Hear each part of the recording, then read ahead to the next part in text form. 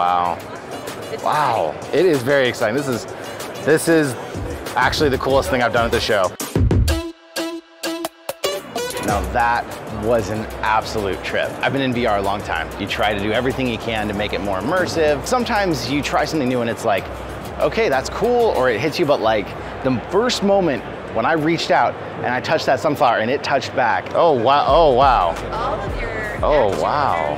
I haven't felt that way in VR in a very long time. And yes, you can't move your wrists and the whole thing, you feel it's on you. It's almost like those weird things you put on your face. It's all those, made of all those little needles. You push your face in and then you look at the other side and you see your face. It kind of feels like those touching all along your hands. So I know you guys obviously are eventually getting out to consumers, but this is still a prototype right here? This is one of our development kits. It came out about 2 years ago. So this is stationary, expensive, high price points, enterprise use mostly. The new G1, which is on display on the other side with the backpack, that's going to be more generated toward mass users, consumers, and still primarily enterprise. All of your actuators are in your fingertips and in your palms.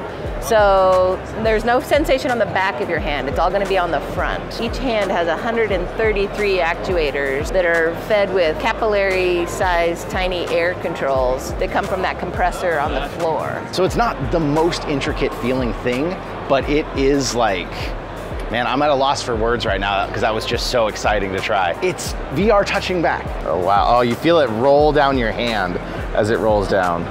Simple as that sounds, it's so weird because I've done it for so long. Someone who had never tried VR and did that, they'd be like, oh, this is cool, it's part of the experience. But where I'm so used to my hands going through tables, or I pick something up and I have to simulate that I'm holding it, that actually felt like, okay, this virtual object just became a real object.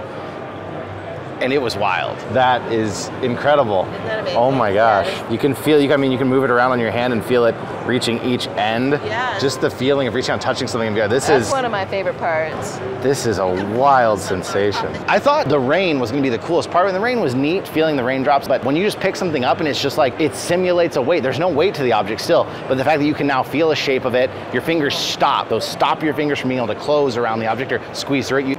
You suddenly think you have this object in your hand. I've been in VR for years, and to actually reach out and have something touch back, it's a shock. It's jarring almost because you're so used to not. Wow.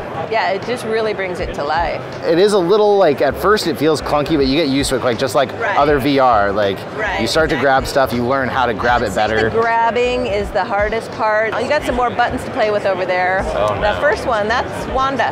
Aww. Wanda the fox. And if you lay your palm down, she'll jump in. You can feel her feet on your hand.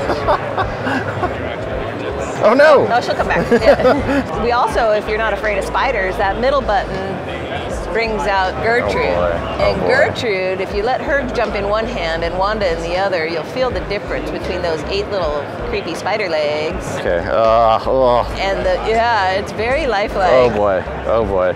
This could mess people up right here. I know. Some people opt not to push that button. And oh gosh. For the real spider haters, the next button's a fly swatter. So then oh my goodness. I feel like I have to, but I don't really want to. You don't have to. Oh. Grab the end of that with one hand and the handle with the other and bend it down. You really feel the torsion and the spring back. You can also twist the head of that thing and you can feel the texture of the grid. You can feel the torsion in the plastic. This is something. Cool.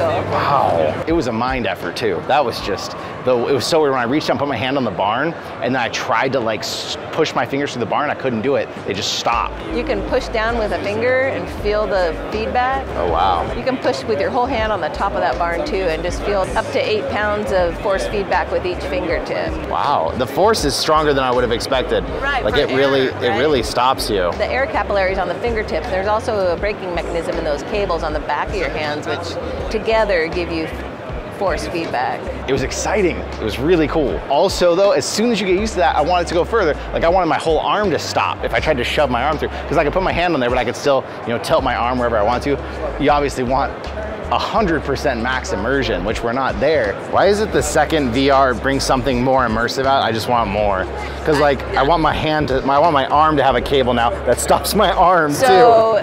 interesting you asked, because the G1 that's coming out next year, they're also working on a robotic arm that goes with it. Oh. And so there will be a lot more opportunity for feeling the weight of things and the force feedback of things. Wow. But just to be able to touch things and feel it, it was wild. If they can make a consumer version of those gloves that doesn't have to be so huge and so much work and wired in and strapped in, but just something that has, you know, tensile cables or something that can stop your fingers around things, it would be a huge game changer for immersion.